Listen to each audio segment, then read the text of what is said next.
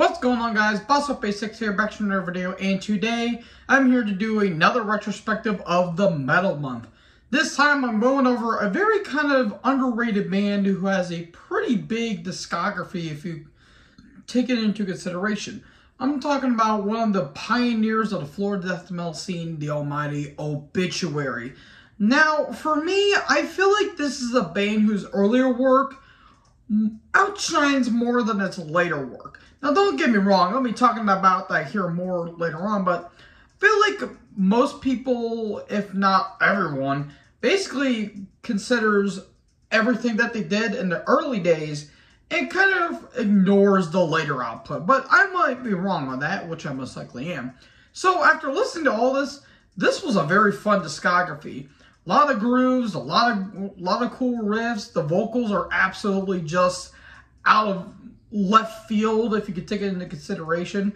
But with that being said, let's go back into this backstory here.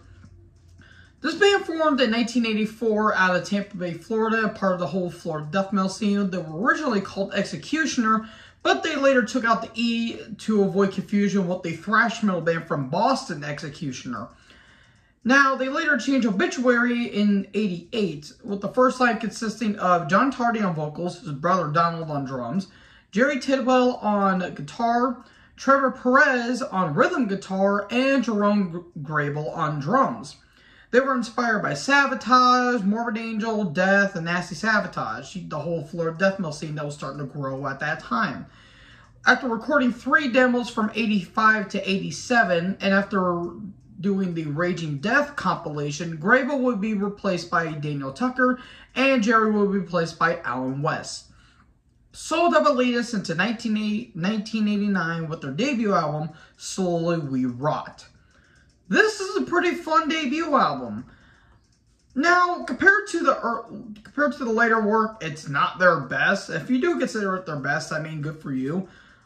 This is them dipping their toes, getting their foot in the door, as they will later on to do greater acclaims. There's some really good tracks here, like Eternal Bleeding, Stinkupus, I think that's how you pronounce it. I would like to call it Stinky Puss, because I'm immature like that. Suffocation, Intoxicated, Immortal Visions is pretty cool. The title track's really great. Overall, yeah, as you will like go on throughout the entire discography, the song titles may seem generic if you're like a diehard nerd like I am. But if you take it and turn your brain off, just consider this as a very fun death metal band that loves doing fun death metal. Simple as that. And John Tardy's vocals, I have to talk about this. He kind of sounds like Chuck Schuldiner if Chuck went way over the top with it and he had more of a hardcore bite to it. That's what I kind of feel like John Tardy is. It's just a fun, goofy, dumb death metal album that they don't shy away from the dumb and the fun. So what's wrong about that? So after Slowly We Rot, Tucker and West would quit. Enter Frank Watkins, who would later on to be going on into Gorgoroth later on. He will be on bass. And legendary death metal guitarist James Murphy, who has done stuff with Death, Testament, and will later on going to join Cancer and I think Disincarnate. I think that was kind of a solo project. I think it was a solo project that later turned on to a band. So then we would go 2 years, or not 2 years later, actually 1 year later, 1990's Cause of Death. A lot of people consider it their favorite of the Obituary catalog. I gotta go with everyone and say, yeah, this is my favorite as well, folks. I mean, this is basically a greatest hits of theirs because every track here is fun and it's so stupid, but it's so fun. Infected, Body Bag, Chopped in Half. Again, with the over-the-top goofiness. The title track. Oh, wait, no, there's no title track, I think. Dying, Find the Arise, Memories Remain, Turn Inside Out. They even did a cover of Circle of the Tyrants by Celtic Frost. That's a hell of a cover song, I will admit. That might be better than the original if taken into consideration. But folks, this is an absolute classic. It's one of the best death metal albums of all time. One of the best debut or sophomore outings. One of the best death metal sophomore outings. You name it. Absolutely awesome. This is a great album. I love it. And you should too. So in support of this album, they toured with Secret Rite in Enforced Entry in the United States, Demolition Hammer and Morgoth in Europe, and finally they went back to the States with Sepultura and Sadus. Prior to recording sessions in 1991 for the next album, James would leave and join Cancer, and Alan would make his glorious return. So then, a year later, 1992, we get The Incomplete. Now, this album feels a little bit feels like a watered down version of Cause of Death, but I still think it's a really good album. I'm in Pain's a really cool opener. The title track is kind of almost doomy in some spots. Corrosive, Killing Time, and The End of Life. Sickness is my favorite off of that because it's got that really kind of doomy, kind of sludgy kind of groove to it that is just, ooh, it's just oozing with it. So yeah, overall, The Incomplete, not the best, but certainly not the worst in their catalog. And as you guys may notice, this might go a little bit shorter because there's not a whole hell of a lot to talk about. Because if you think about it, they're kind of like the AC/DC of death metal. And that's just not a bad thing. It's just that some people are like, oh, well, they just released the same album over and over again. Technically, yes, kind of like Cannibal Corpse. But at the same time, it's fun. Why are you trying to take away the fun from it? So, after a year touring, selling more than 1,000 copies, 1994, World Demise comes out. This, I think, is a bit better than The Incomplete, but not as great as Cause of Death. But with that being said, don't care. Well, I think the first single off of this is an absolute classic. It's a life staple to this day. Solid State, Paralyzing, Splattered, Boiling Point, Set in Stone, Final Thoughts. The title track's really great. The only problem, well, a couple problems. One, they kind of incorporate some kind of industrial intros and samples throughout the album, which is, it kind of sets the mood, but it kind of sets it off. The last track, I think it's called Kill For Me, is so filler. I'm pretty sure my gym shorts would like to have questions later. It was a decent song until the very end, where I don't even know what the hell it was. Like, it's like this, I think, guy from Africa going through his village talking about some random shit. It was such a weird way to end it. Like, if it ended in Set in Stone, I think it would have been a great album closer. But, I mean, I guess they were trying to experiment a little bit. So, overall, not a bad album. I think it's a bit better than The Incomplete, but not as great as probably the later like a couple albums, and not as great as Cause of Death, but still, really good album. So, in support of World Demise, they toured with Napalm Death and then Unknown Machine Head in the States, and in Europe, they toured with I Hate God and Pitch Shifter. And then, 3 years later, we go to 1997's Back from the Dead. I'm going to be honest, folks, this is my least favorite Obituary album. It's not a bad album. Obituary, in my opinion, don't really have a bad album. This album, to me, feels more like a groove metal album than a death metal album. Whereas Sully Rot, Incomplete, Cause of Death, and World Demise, they were more groovy, but they still had that death metal like grit to it. Here, it just felt like a full-on groove metal album, and it doesn't help that they were with Roadrunner at this time, and Roadrunner in the late 90s was not a good time because they were signing all the new metal and the groove metal bands and the extreme metal bands. Like, I think Suffocation was with them at one point. And, yeah. Again, death metal in the early 90s, they were gods. Like Morbid Angel, Cannibal Corpse, Suffocation, you know, all of those bands, they were absolutely amazing. But then the late 90s, they went like, they would either sell it with the groove metal stuff, or they went for a bullshit new metal album. Obituary didn't really go that far, but in my opinion, this felt more like a groove metal album. But with that being said, there were still some good songs like Threatening Skies, Platonic Disease, Rewind, Feeding on the Weak. The songwriting kind of feels a little bit uninspired, and John Tardy sounds like he doesn't want to be there at some points, and their instrumentation kind of sounds a little bit lackluster. But it's not a god-awful album. I'll still enjoy this album, but in my opinion, the weakest in their catalog. So after this, they were getting a little bit burned out. They were getting tired of touring, which led to them ultimately disbanding.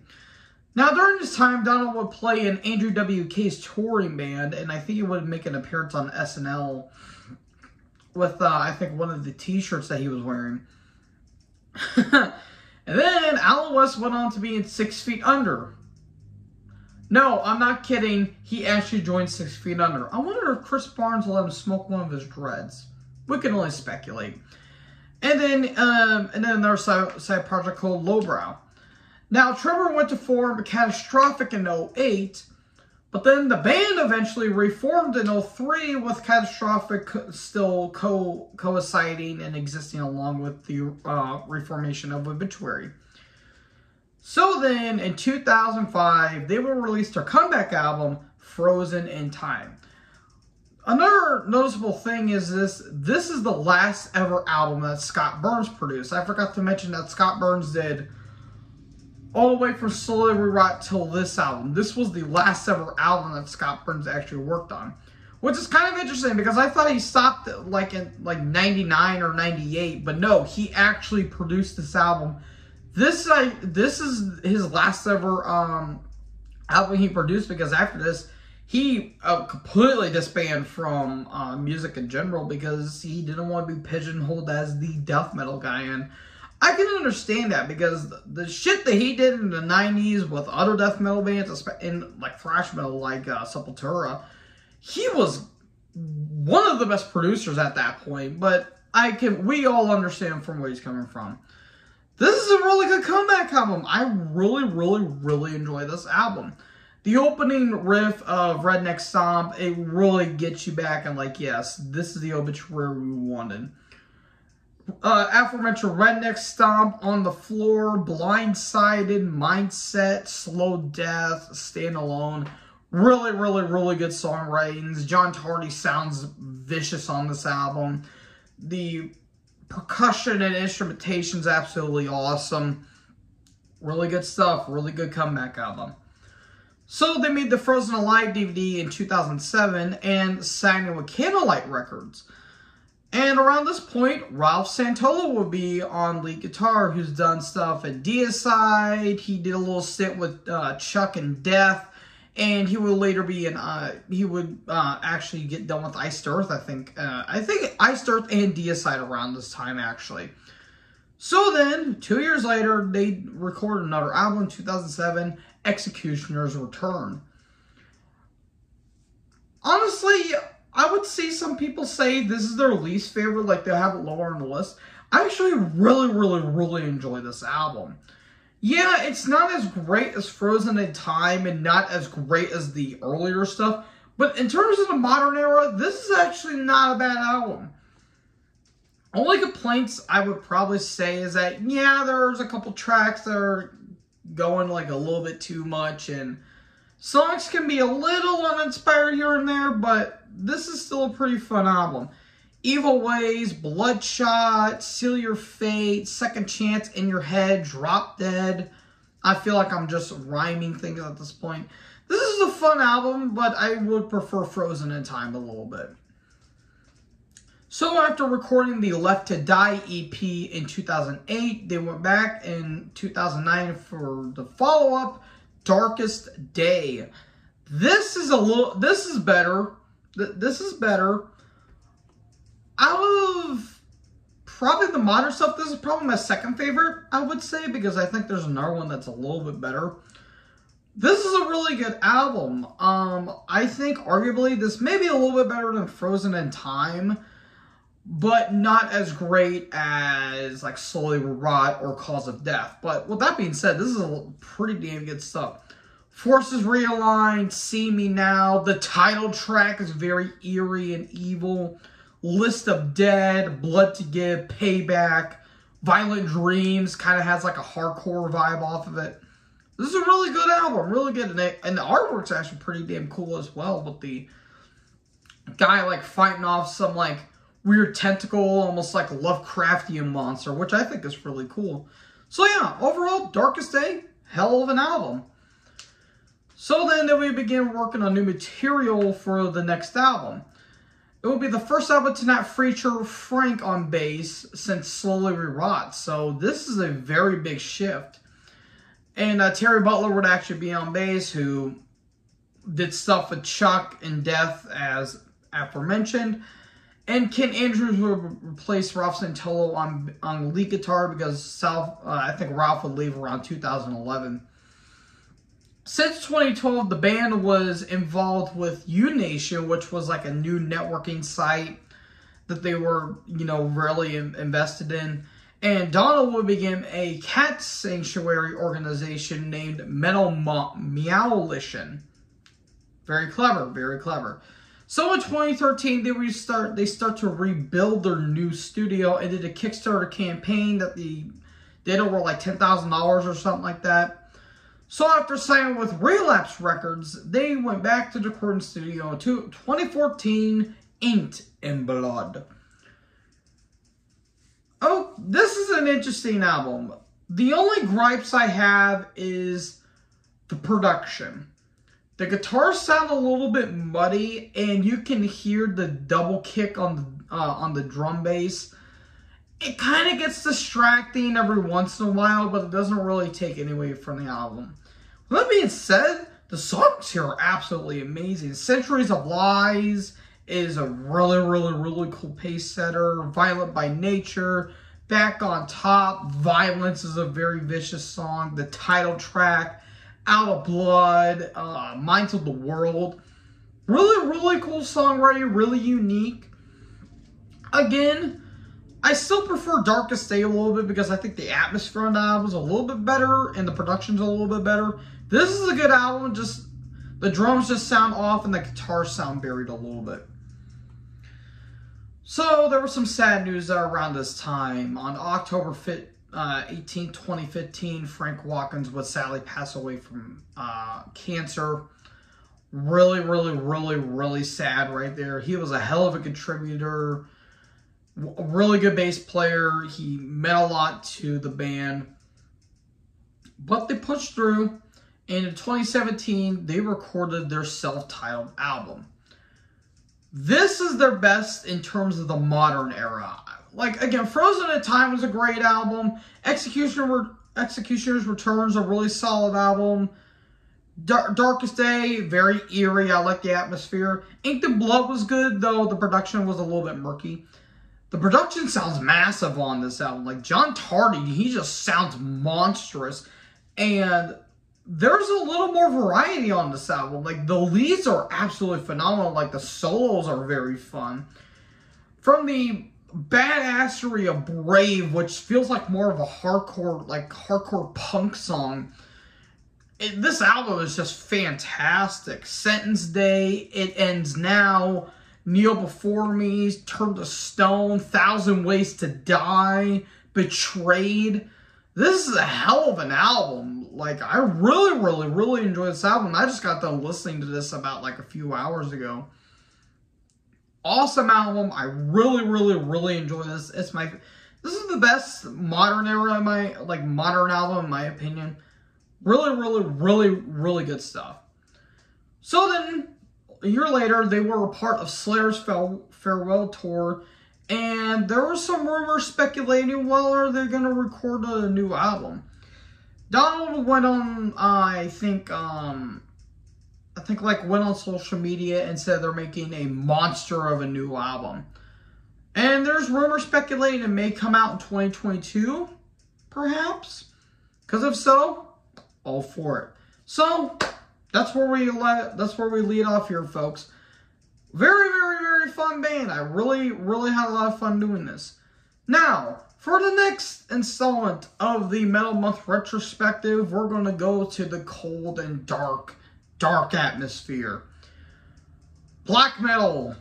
Oh boy, this one's going to be interesting, folks, because this band, highly influential in black metal, and arguably the beginners of Viking metal. Yes, folks, I'm talking about one of the best black metal bands of all time, the almighty Bathory. So yeah, thank you guys for watching this video. Make sure to like, comment, subscribe. Join Herd. I'll talk to you guys next video. Peace out.